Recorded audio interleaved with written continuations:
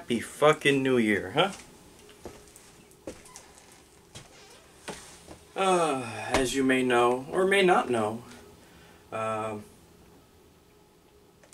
most of the time I film stuff at the bar before the game happens, pre-recorded. But this time I'm actually filming, I'm pretty sure this is like the first time I'm filming on a Tuesday morning, 2 days after the game. But yeah, we beat the Raiders.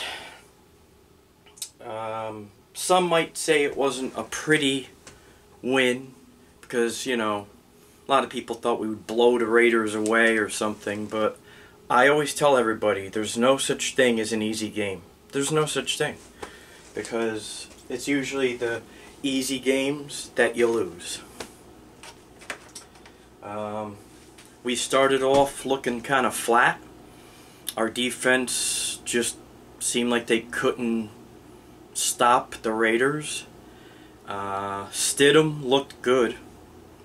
Kind of makes you wonder why the Patriots got rid of him. Maybe they should have just kept him, because Mac Jones doesn't look that much better than him.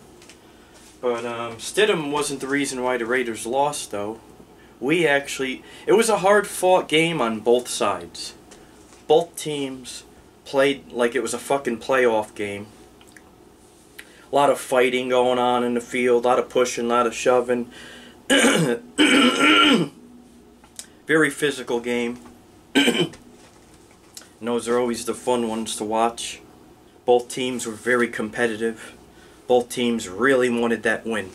Of course, the 49ers and the Raiders have a long, violent history, and this is the first time we went into their Las Vegas stadium. Can't remember the name of it. Which, by the way, for the record, beautiful stadium. Very, very nice looking stadium. I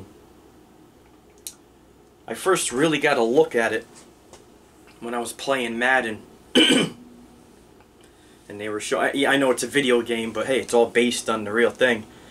And I remember looking at it going, wow, you know, that's actually a really nice looking stadium. Never really got to see it. And then when the game happened, they were showing some YouTuber, I forgot his name,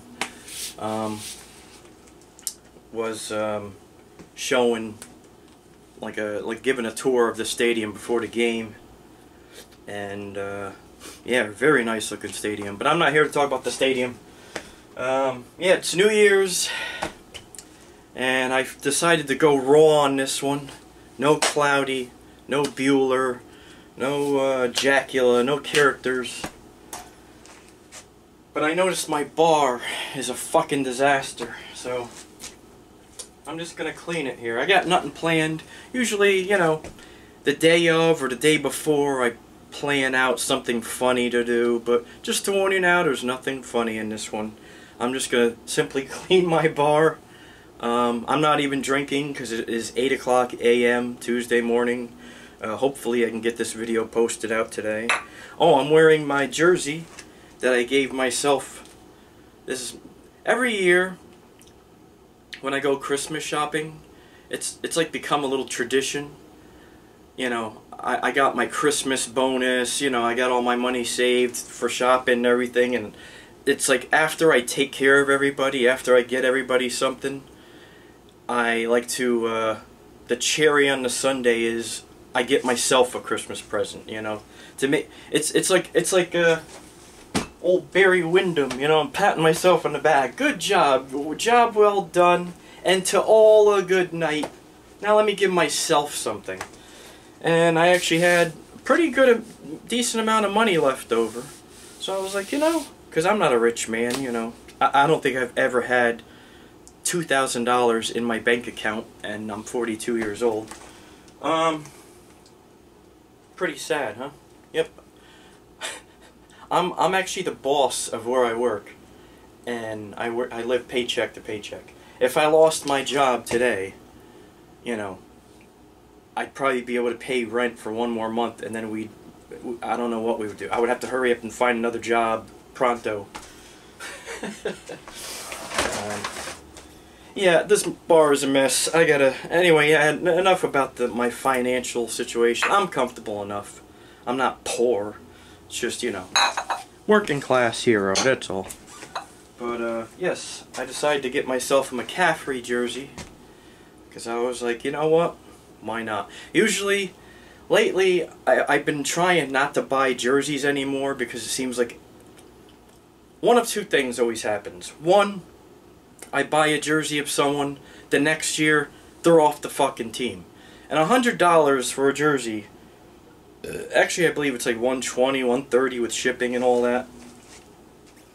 And I always buy mine legit from 49ers, NFL, what is it, fan shop, whatever the hell it is.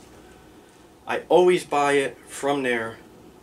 I don't like buying it off of Wish or these cheap ones. I bought a fake jersey once, and that was last year when I got the Trey Lance jersey. But there's an explanation. The only reason why I got the fake one is because it came with that 75-year patch that everybody was making such a big deal of. The patch alone was going for like $100 on eBay.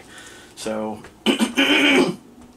And at the time, when I went to go buy that jersey, it was before the season, I couldn't find a jersey with that patch on it. They weren't really selling them with the patch. So that's the only reason why I had to get the cheap version of that jersey. But, oh yeah, this is a peach sparkling wine. And it was very good. And I got 2 bottles for a reason.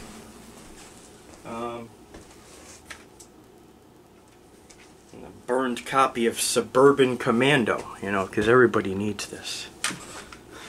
This is just plain old garbage. Joy of Cooking. I found this in my closet. I don't know where the hell it came from. Oh, you know what? I think I found this in an empty apartment once, and I just kept it just for the hell of it. I have no idea where to put this. I guess over here? This is my idea of cleaning, by the way. I take things from one spot and just move it over to another spot. You know, that's how I clean. Ah, now the bar is nice and clean. And then I turn around. Holy shit, kitchen is a disaster. Alright. But yeah, everybody's been talking about it, so I might as well. Last night during the Bengals-Bills game, the Bills safety, and I'm very sorry, I forgot his name, starts with a D, Denard or something like that, actually had a heart attack on the fucking field. And that's scary to see because it's like, wow, someone that's younger than me and someone that's actually like in shape, you know what I mean, had a heart attack. But it's not, then I found out he didn't have a heart attack because he was out of shape. It wasn't because of health reasons. It's not because he eats too much fat or whatever. No, it's something to do with his heartbeat. And everybody's heartbeat has a spike in it, you know? And if you get hit in the heart at that precise moment where your heart is spiking, that can actually happen. So that can actually happen to any player at any time, or anybody at any time. It can happen during a car accident. Maybe who knows? Maybe that's how Macho Man went. But yeah, apparently he's back. His vital signs are normal, and he's back to he's good to go. So, but that's got to be scary for him and his family and his teammates and everybody that was watching last night. I actually wasn't watching last night. I wanted to watch the game, but I actually got really tired, like early, like 8:30. I went to bed, and I like kind of totally forgot that I wanted to watch the game because Bills-Bengals, that's a good showdown. But yeah, I went to bed, went to sleep, and then woke up this morning. Thoughts and prayers for Denard, or oh God, I wish I knew his name. I feel like an idiot right now. I gotta look it up. But thoughts and prayers all over Facebook, and I was just like, you know, Damar Hamlin. I'm sorry, Damar Hamlin. And I'm just like, wait, what happened? So and then I had to look it up, and I'm like, holy shit, what the fuck? So waking up to that this morning was kind of weird. Yeah, you know, I'm not even gonna bother cleaning the bar. It's clean enough. Who cares? Still got that Black Label cider. Still untouched. I think about having the Christmas party and doing the New Year's, and this has stayed here. And you know what was funny? I was actually walking through a liquor store yesterday buying some beer. And, oh, actually, no, that's not true. I actually got root beer flavored whiskey and mixed it with root beer. But, I had the day off of work yesterday because New Year's Day fell on a Sunday, so I get my Monday off. Same thing with Christmas. But I actually seen this sitting on a little rack in the store yesterday, and it was just like 20% off. So they're getting rid of all their Christmas liquor, and it's just like, this shit sucks, man. I'm sorry. I mean, maybe if I'm desperate enough, I'll drink it again. Or maybe if you just, maybe if you pour this like in some hot chocolate, it might work. Because I've actually done that before with the Winter Jack. Try it, it's awesome. But anyway, yeah, 49ers beat the Raiders. Wasn't a pretty game, but I think the most important thing about the game is DeMeco Ryans is really good at adjusting during the half, because our defense always seems to look different in the first half than they do in the second. You know, the first half, it seems like if you're going to throw up any big plays, big passes against us, it looks like that's the time to do it. When the game first starts, your opening drive, your scripted plays there, because it's not going to work in the second half. Or I don't know, maybe teams, in order to beat us, do the opposite, you know? Do a lot of running in the first half, and then in the second half come out firing and just fucking light it up, and maybe that's how you could beat us. I don't know. But, yeah, anyway, I don't really have much to say today. It was a good game. Brock Purdy did decent, better than decent. He kept drives alive. He, you know, had that one interception that didn't look too pretty. But, for the most part, you know, he kept his head in the game. Had that no memory fucking mentality and just keep fucking playing anyway, and we got the win. McCaffrey, fucking, what can I say? The guy's a beast. You know, all the years that he was on the Panthers, it's like I never really knew much about him. You know, I only knew, everybody was always talking McCaffrey, McCaffrey, McCaffrey, and he's such a good running back. And basically, the only time I would get to watch the Panthers play is like if we're playing them. You know what I mean? And it was always just like, I don't know why everybody says this guy's so great. He's not that good. You know, and it never really, I never really followed. I don't follow any teams. I only follow the Niners. You know, I barely followed the Cowboys, and it's only because my entire family are made up of Cowboys fans. But yeah. I feel like I'm all over the place today here. Now back to the jersey. I didn't finish what I was saying before. The reason why I stopped buying jerseys of players is because either the next year they're gone, and then I spent $130 on a jersey for nothing, because now I have a jersey in my closet of a player that's not in the team anymore. Or I actually feel like I'm starting to feel like maybe I'm the bad luck guy. Because it seems like whenever I buy a jersey of a player, they get hurt and they're out for the whole fucking year. And then, I remember there was one year, I think it was like the 2020 season, where I was just like, every single jersey that I have, and I had like 5 jerseys, all those players are out. So I remember thinking, what jersey do I wear? So, it was very confusing. But, that's why I like to make custom ones lately. It's more expensive, but I feel like it's worth it because you get to keep it for the rest of your life.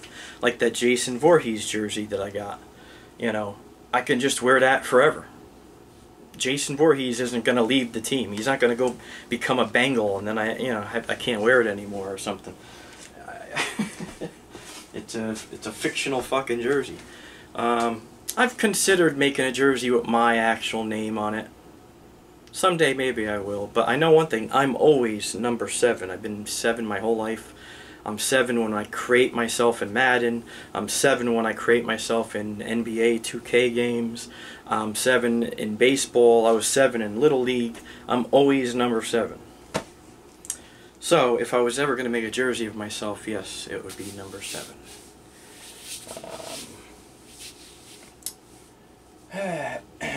Anyway, yeah, it's New Year's. Don't have much else left to say. Next week we close the season out against the Cardinals. If the Eagles lose, apparently we become the number 1 seed. That would be cool.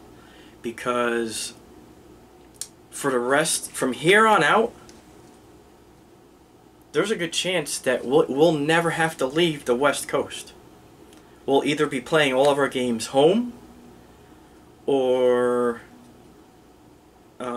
plus next week we play in Arizona, and then not to mention the Super Bowl is in Arizona. So, I mean, the only time we would ever have to face travel east is if we end up playing the Eagles in the playoffs.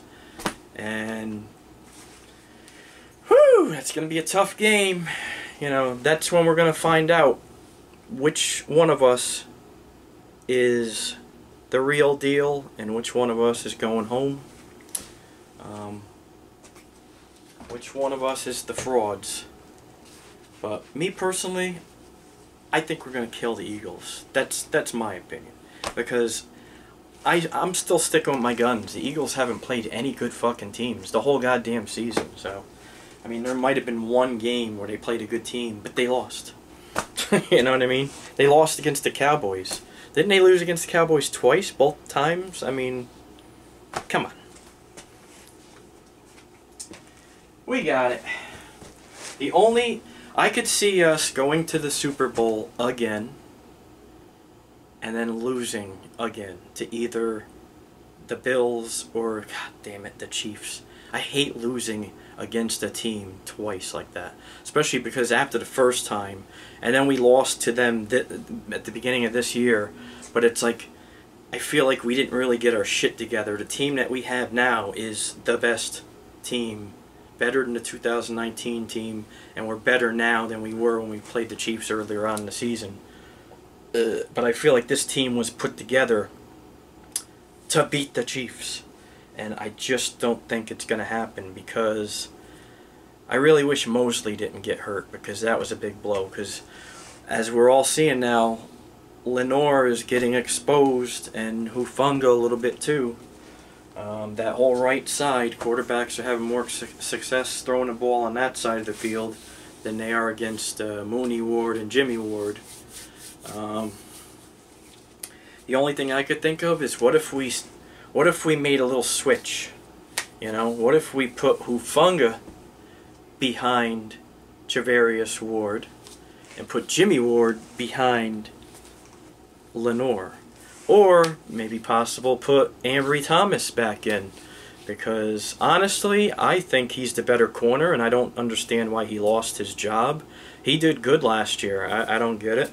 I don't understand why Shanahan or D'Amico, whoever made the decision to start Lenore, it was kind of weird, because Lenore to me seems more like a nickelback than it just didn't make any sense to me. But whatever, I guess maybe he's a tad faster, I don't know. But if I was the coach of the team, and if I was calling the shots, I'd put Ambry Thomas in there. Or fuck it, put Janoris Jenkins in there, see what he could do.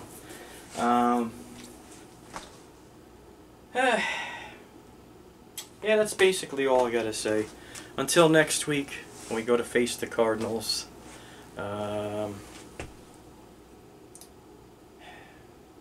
Oh, there was one more thing I wanted to talk about.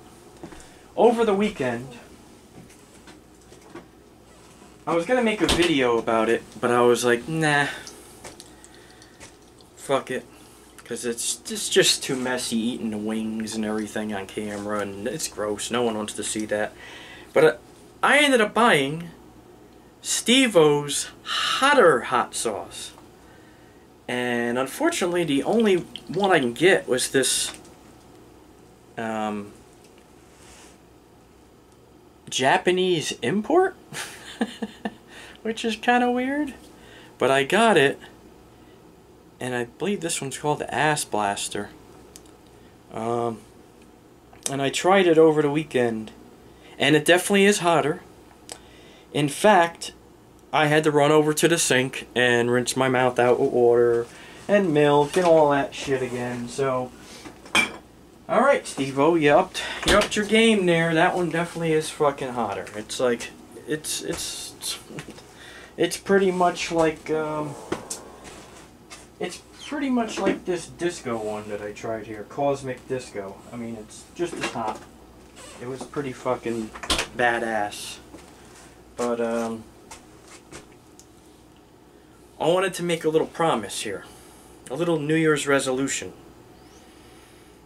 I don't want to do this, but I will. I'm gonna buy a bottle of a hot sauce that I never thought I would ever buy again.